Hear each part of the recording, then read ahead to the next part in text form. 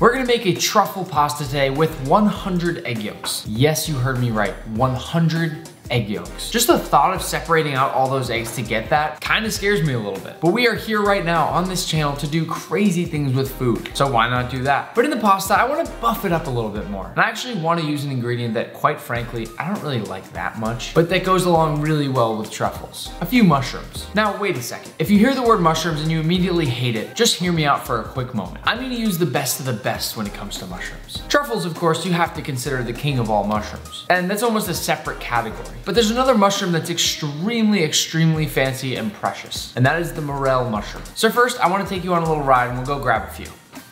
So we are en route to go get some mushrooms. We're doing 100 egg yolk pasta today. That's crazy, first of all. I wanted to give myself some buffer space. With 100 egg yolks, you're gonna break a couple, naturally, right? So I wanna make sure that I'm kind of prepared for that. But I did wanna go get some nice mushrooms just to really be able to make some, oh, I went the wrong way. I went the wrong way. Look at the GPS. Look at that GPS. But I figured we get some really good mushrooms, truffles. I already have a truffle pate, a truffle tapenade that's extremely good. So we're gonna go see what we can find at this marketplace. I don't know what we're gonna find, to be totally honest, but I really wanna look for those super fresh mushrooms. I like bringing you with me to go see what we're gonna find. So let's see what we can get. And we'll head back and make some ridiculous 100 egg yolk pasta. Yeah. All right, so we're on our way to find some chives first because we need something green to put on top of that pasta. All right, we found our chives. A little bit of truffle butter too, because we gotta coat all the pasta in that truffle butter. And then we just need a few mushrooms, so I'm just gonna pick like a nice selection of a bunch of different kinds here, the nicest ones we can find. Thank you. We're going. Okay, we were leaving the store, but they have such nice flowers here, and I figure I might as well get some for Isabelle, because she always helps me with the dishes, so I'm gonna help her out. Yeah. All right. Juanita? Many. I picked some really good ones. Thank you. We got our food, we got our flowers, and we are back home to make the craziest pasta you've ever seen. Perfect length away from home. And check the temperature. Perfect. I'm not sure if you guys can tell, but I get really kind of nervous and embarrassed filming around people. I'm not really sure why. It's kind of like the same thing when people come up to me in public, and oftentimes I just get kind of embarrassed because I'm just kind of like a shy, quiet person. But we still try to go into different stores and get some tidbits because oftentimes it's just so much fun talking to the people in there. And I also want you to be able to join in on going and getting all those ingredients that we're using for all these different videos, because it's just fun to be able to go and see that behind the scenes aspect of everything. So with that said, we are almost home and we will soon be making some delicious pasta. All right, we're back, and just like that, we have a big handful of morels. Now I want to show you one of these beauties up close. As you can see, they're extremely porous, and normally you're not gonna find these things anywhere. In fact, oftentimes I have my mushroom guy, that's what I call him, and he is awesome. Literally go out in the woods and forage for morels, and other mushrooms too. Now, normally you're only ever gonna find these dried in a market unless you get super lucky, but they also happen to be super expensive. In addition to these beautiful morels, we have what are called wood ear mushrooms, and the craziest part is that they literally look exactly like ears. Yeah. Most things when given a certain name don't actually look that much like that exact thing. But I always find it crazy that these mushrooms literally do look exactly like human ears. Perhaps what's cooler is they also have this really unique texture, almost something that reminds me a little bit of kelp, but they are delicious in pasta. This right here is what I'm gonna call my egg palace. Most of you have probably never seen this many eggs, and if you have, okay, congratulations. You're better than all of us. But if you haven't, this is probably around 150 eggs. I didn't count exactly, I just wanted to give myself a little bit of buffer room if I break a few yolks on the way. Because keep in mind, I am about to have to separate all of these eggs into yolks to get our 100 yolk pasta. Then we're basically gonna measure it out with the flour and make this massive fat hunk of dough that's gonna rest in the fridge for a little bit and then give us this beautiful truffle mushroom pasta. But for now, I don't wanna make any puns or anything, but let's get cracking. All right, so they're gonna be timing me right now. See how fast I can go through 100 eggs. To start, I'll say that this is where we're gonna put the yolks. So I'm gonna add a little bit of olive oil so that nothing sticks. Because whenever you're separating out egg yolks, you wanna lubricate them just a little bit so they're not sticking together and then breaking. So without further ado, let's get the timer going. Dun, dun, dun, dun, dun, dun, dun. I'm gonna save all these egg whites. Oh my God, I broke the first one. Horrible start by me. Okay. I don't know, I broke the second one. I can't go this fast, Keep in mind, I can eat all these eggs that are over here, but it's just sort of more of a, all right, so first egg, done. One, okay.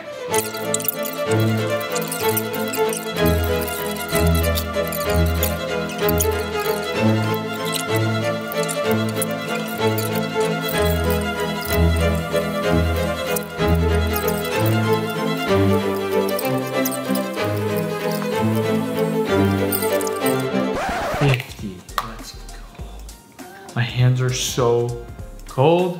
Can you cut the cameras for a second? Yeah. Yeah, thanks. Guys, I'm just kidding. This is water. But let's do a little halftime check-in while I go through these eggs. So, as you can see, I've done 50 of these eggs. And come closer here, I'll show you how crazy this is. Look at this bowl of yolks. This is so soft and jiggly. Oh my gosh, look at that. That's just all yolks. That is 50 egg yolks right there. It is crazy. It's a cool sight. I almost wish I could kind of wiggle my fingers in there and just kind of move around in there, but I don't want to break them. So I want you to see this. I want you to see the action that's going down. What you can do with these over here actually is strain them all out at the end, get all those shells out basically. It's a really good kind of hack. And that way you can make a really good omelet scrambled eggs without having to like think about sorting out your shells in a separate bowl. This is a really quick way to separate, then strain it all out at the end and make an omelet. So good little tip. Let's keep rolling.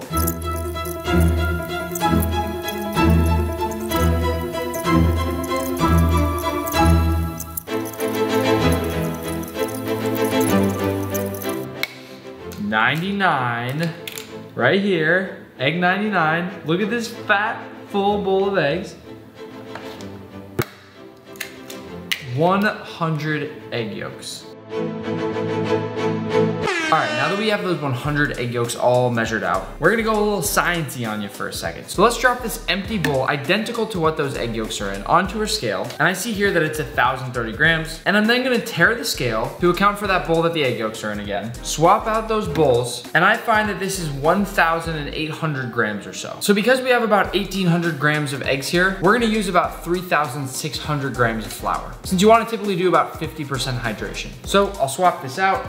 Now put our original bowl back on and begin to measure out 3,600 grams of flour. If you don't know, that's a lot of flour. And after I have about 1,600 in here and 2,000 grams in here, we've got all the flour we need. To make our pasta, you know I like to use the classic Italian grandma well method. And that essentially means dumping our flour out into the center of our cutting board, but don't forget we have another bowl. So we'll be dumping all the flour out onto the middle of that cutting board into this massive, massive mound, almost like some sort of anthill, keeping everything nice and even. And then I'll take this very same bowl and push it down right into the middle of the well, slowly rotating to make a nice little shape in the middle to put our egg yolks. And now, very, very gently into the middle of our well, we put those 100 egg yolks, letting them fall on top of each other just like that. And by the way, look how perfectly all of those fit. Normally, I'd whisk this up with a fork, but this is way too small, so we're gonna ditch the fork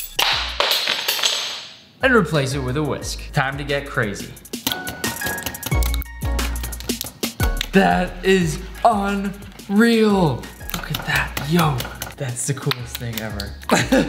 So the idea here is that we're gonna whisk this up until all those yolks are nice and fully combined. And when I say we really needed a whisk, I'm not kidding. We really needed a whisk. Egg yolks are extremely fatty and thick. Almost as thick as me, in fact. So it does really require some elbow grease. Once we've whisked all those yolks up, we're then gonna start bringing some flour in from the outside of our massive well. This is when things will get pretty difficult to stir. But because of how much yolk there is here, we have to be really careful not to break the well. So I'm gonna come around the edges with my hands and help guide everything right into the center. As long as you're really focused at this step in the process, it'll be fine. But in this case, I'm making so much pasta that I have this volcano that will essentially explode all over my kitchen if I break the edges. So I have to be really careful here. The more I stir, the thicker it'll get, and then it'll be harder and harder to stir it all together. But eventually, it'll get thick enough that it's not gonna spill everywhere and I can just combine everything all at once. At this point, scrape off your whisk and prepare to get those hands dirty, because it's been combined enough that it's not gonna run off our table. Now, I'm lifting all of this dough in on top of itself, pressing and pulling and lifting and dropping. My entire cutting board is gonna be full of this beautiful, beautiful pasta dough. But this is probably the most beautiful thing I've ever done on this cutting board, so it makes me really happy. At this point, we're pulling everything together, slowly bringing it closer and closer to that uniform pasta dough that we're looking for. You should see that beautiful yellow color from the egg yolks start to come out. All right, well, I've been eating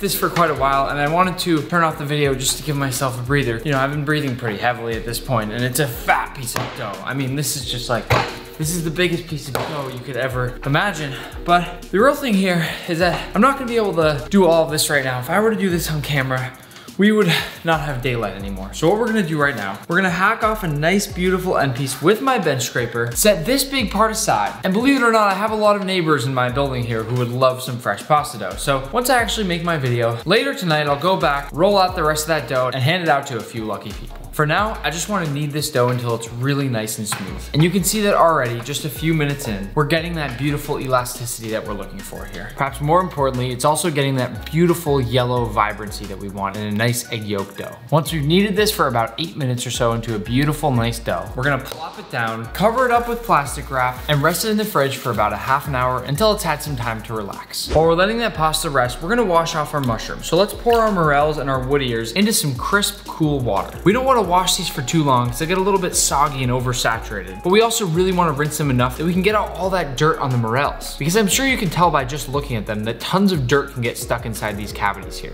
And can you see how murky this water is just from them lightly touching it? I mean, these come straight off the ground in forests, so it's pretty understandable that they'd have a heck of a lot of dirt. Once those morels have been rinsed off a little bit, we're gonna cut them right down the middle, getting these beautiful little pieces that will pair perfectly with our pasta dish. If you're so inclined, you can always give them another rinse after you open them up like this. But I'm gonna be searing them at super high temperature, so I'm not worried about anything at this point. Just a general rule with mushrooms is that you should be pretty careful with them when it comes to rinsing them thoroughly. Once our mushrooms are all laid out, I'm gonna pick all of them up and get ready to sear them off. Now for cooking our mushrooms, I'm gonna go in with a big spoonful of white truffle butter. The butter itself is also homemade, which you already know is my go-to thing to do. And now, once that's melted down, I'm gonna toss in all my mushrooms, followed immediately by a nice sprinkle of salt. Now we'll let those get nice and cooked through, fully coated in all that beautiful butter, and perhaps a little bit crispy here and there. Once those mushrooms are all nice and crispy and cooked, let's set them aside. Now to make our actual beautiful cream sauce, we're gonna go in with a little bit more of that truffle butter. Once that's melted, we're gonna go in with a nice little sprinkle of all-purpose flour, and then mix that up until it's a nice smooth paste, creating what we call a roux. That's R-O-U-X. Essentially what we're doing here is making something that's gonna help us make a thicker sauce that'll stick to our pasta. Once that roux is thickened up a little bit, we're gonna add in a little bit of our half and half, or heavy cream, and we're just gonna stir that around until it begins to thicken just a little bit, which should happen in just a minute or so. Once that begins to thicken up, I'll grate in some fresh Parmesan cheese from the massive 82-pound wheel of Parmigiano Reggiano that I've recently brought in from Italy. I know, that sounds kind of crazy, but all my amazing subscribers already know the story behind that video. Definitely go check that one out if you haven't seen it. Once I've grated in enough Parmesan to make it nice and thickened, I'm gonna add some pure minced black truffle to my sauce, and mix that up until it's evenly dispersed. The smells coming off of this sauce right now are absolutely incredible. And I can confidently tell you right now that this is gonna make probably one of the best pastas we've ever tasted in this kitchen. But for now, our pasta sauce and our mushrooms are ready to go, so it's time to do that pasta. Once we take that dough out of the fridge, let's unroll it and appreciate how smooth it is. Our next step here after pressing out that dough is gonna be to flour it just a little bit here. Then press it out so that we can push it through our machine. Sometimes it's good to get a rolling pin, but just like rolling out the dough, I like to do it by hand. Once we've shaped this dough into a nice elongated piece, really pressing and stretching it out, we can flour our machine and then begin rolling it through. It's not gonna look very pretty after the first go around, but that's why I like to fold it up and put it through a couple times at first. Eventually, you're gonna start to get this really nice smooth dough. And as long as you continue flouring and lubricating everything, it'll go through smoothly. Once you've gone through the lowest setting on your pasta maker a couple of times, go ahead and change the dial to make it a little bit thinner. Then, place it through again. After you've gone through a number of times, your pasta sheet should be at your desired thickness, and you can be ready to cut it and cook it. Once that's all nice and laid out on the cutting board, flour it up just a little bit more. And today we're gonna do something special and cut our pasta by hand. I want those beautiful, luxurious sheets of pasta here. So I'm gonna gently cut nice pieces out of it and then make beautiful, thick strips of pasta, just like this. Something about having thick pasta like this when you have beautiful mushrooms, truffles, and other things makes it seem so much more incredible to me. And that's exactly why I wanna make it this way today. Once I've cut a nice selection of beautiful strips from my pasta, which don't have to be the same shapes and sizes, but at least relatively similar, we're ready to go ahead and cook. Before we drop in that pasta, we'll put a bunch of salt to get that water salty like the ocean. Once all that salt's in there, the pasta will actually get seasoned when we go to cook it. So now, when the water comes to a boil again, just like we see here, we drop in those beautiful sheets of pasta. Give your water a quick twirl to let it spin around and not let any of that pasta stick together, and then we just let this cook for a few moments. When our pasta is almost done and all that starch has rinsed off into the water, I'm gonna take a spoonful or two and drop it right into my truffle sauce to thin it out a little bit and also get some of that pasta water incorporated in our final dish. That is an absolute must when it comes to making pasta. Never waste your pasta water. Now that my pasta's been fully cooked, I'll bring this back and strain it. This last step here doesn't require much. We're really just combining everything. So first we go in with just a splash of olive oil, enough to coat the bottom of our pan. Then we'll go in with those beautiful mushrooms, follow that with our amazing truffle sauce, and last but not least, our pasta. Then we'll gently fold and lift this over itself until it's nice and well combined, making sure that all that pasta is beautifully coated with our sauce and being as delicate as we possibly can to not mess up any of those beautiful strands of pasta. At this point, your pasta is ready to plate. To plate our pasta, I'll twirl it around a little bit and drop it right down in the center of my black plate. That white on black contrast from this pasta on the plate is absolutely gorgeous. Make sure you stack high and tight, because when you plate, you don't want everything to be an absolute mess. And don't forget to top it with a few of those beautifully large wood ear mushrooms. Then we're gonna come on with a little bit of that Parmesan cheese, letting that slowly melt over the top of our pasta. And last but not least, we have some edible gold leaf, which quite simply begs to be placed over a dish this good. I think it's safe to say that this right here is worthy of being an 100 yolk pasta. Okay, we had to bring in Isabelle to try the pasta because I feel like you guys always get mad when I'm trying my own food and then just raving about it. So it's really not fair for me to do that anymore. So Isabelle, crazy pasta right here. It's 100 egg yolk pasta in this. I mean, there's not 100 egg yolks in that, but it's pretty good. Big bite. Very good. What's it taste like? Pretty creamy. I like the gold. The mushrooms are a little strong, but they're really good. I like it a lot. And they're kind of strong, but it's really good. You gotta like mushrooms. Can you believe that? I feel like you really gotta like mushrooms, but it's good. I like it. Come on. The mushrooms are very strong. It's truffle. Oh. It doesn't taste like truffles. It feels like mushrooms, but it's really good. Mmm. Maybe I just got a lot of mushroom. Okay. We also got Isabelle really nice flowers because she always helps us do so many dishes. So here's your flowers. Thank you. How do we do? This is even better. Even better. Oh, they smell too much like mushrooms. Stop. I like them a lot. In all seriousness, Isabelle does help a ton with dishes and around here after we make massive messes every day. So I do want to give her a huge thanks for that. I do want to give it another try because I feel like it's kind of fair for me to give it another shot here. Because I feel like I do want to take a deep dive myself and see what the flavor profiles are like here. Honestly, this is the kind of pasta that if I went to a restaurant and had it, it would be a 10 out of 10. Those pasta sheets are very clearly fresh. They're creamy, they're delicious, they're beautiful, they're soft, they're velvety in your mouth. And all that mushroom is incredible. In fact, I think it just kind of builds on itself. You can have so many different bites out of this one dish right here. And yes, the edible gold on top is a nice little touch, but it tastes like nothing. The real thing I'm concerned about is how much beautiful mushroom flavor is inside this dish. Like I said, I'm not a big fan of mushrooms, but having all that truffle throughout this is incredible. This is a knockout dish and it's incredibly, incredibly good. In the meantime, I hope you loved the video. This was a really fun one to make and I have a lot of pasta dough left to hand out to some lucky people today. Please don't forget to like the video, smack that subscribe button and hit the little notifications icon because you don't want to be missing anything. And in the meantime, I will see you soon.